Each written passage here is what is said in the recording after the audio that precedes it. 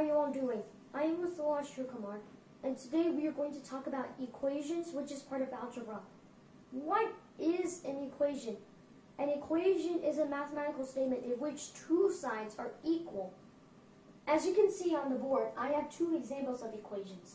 This one is a simple equation, and this one is more of a complex one. Alright, let's get started.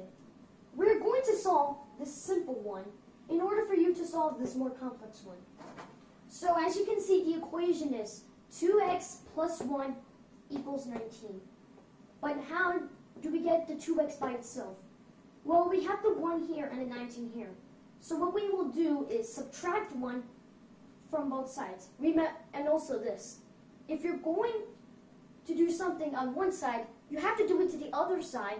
Otherwise, your equation will never be true anymore. So we'll just subtract 1 minus 1. So this cancels out. So then on this side, you will have 2x. And on the other side, you'll have 18. Now, how do I get x by itself to be 1? Well, as you can see, we have a 2x, which is the same as 2 times x. So you can divide this by 2. And remember, if you do something on one side, do it to the other. So then these 2's cancel out. So all we have remaining on this side is x. And on the other side, we have 9. So x equals 9. But is this actually the true value? If you don't know, you can substitute the value of x into this equation. I'll just make sure this is true. So we have 2x plus 1 equals 19. And we know that value of x is 9, so we will do 2 times 9 plus 1 equals 19. So 2 times 9 is 18, plus 1 equals 19. So 18 plus 1 is 19 equals 19. So there you have it. Both sides of the equation are true. If you get something like this, that means the value of x is correct. If you don't get something, make sure you check your math. Now that you solved a basic equation, let's get into something more complex. 2x plus x plus 5 minus 2 equals 30.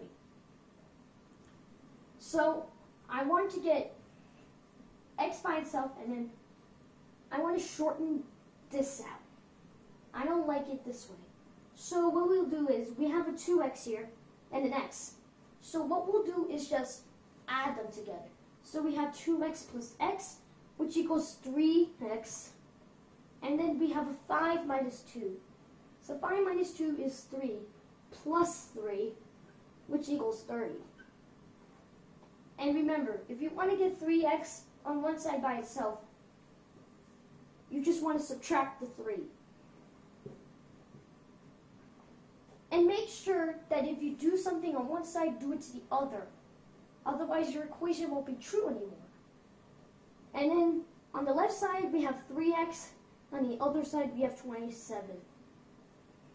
So then, how do I get x by itself? Easy. You can just divide both sides by 3. So on the left side, we have just x. And on the other side, we have 9.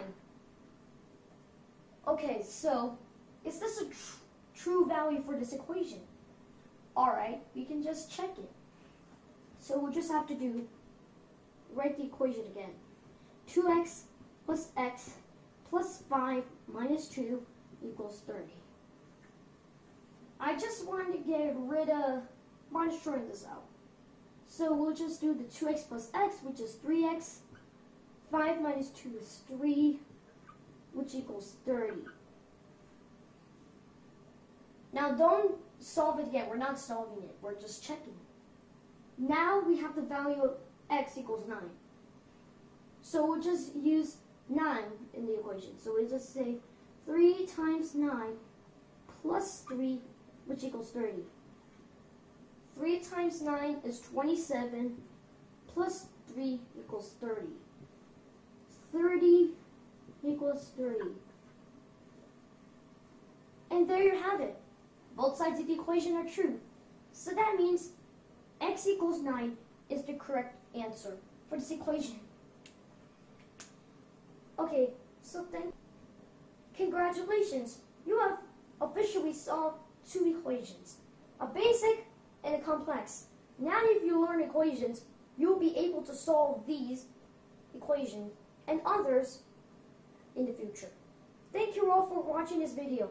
If you find this video helpful, please subscribe, like my video, and share this video.